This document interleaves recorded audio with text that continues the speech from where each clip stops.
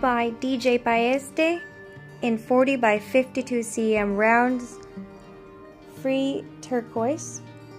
Ideas is to, 1, place it on the flower right over here.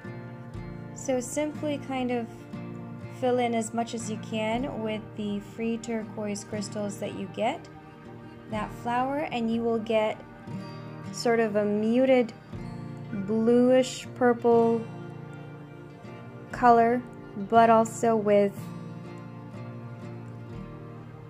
something that sparkles like this in turquoise.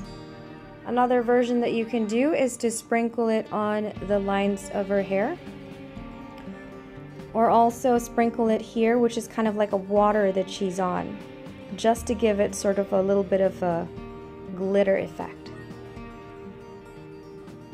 Most important thing with special treatments is to have fun with it and kind of let your creativity flow.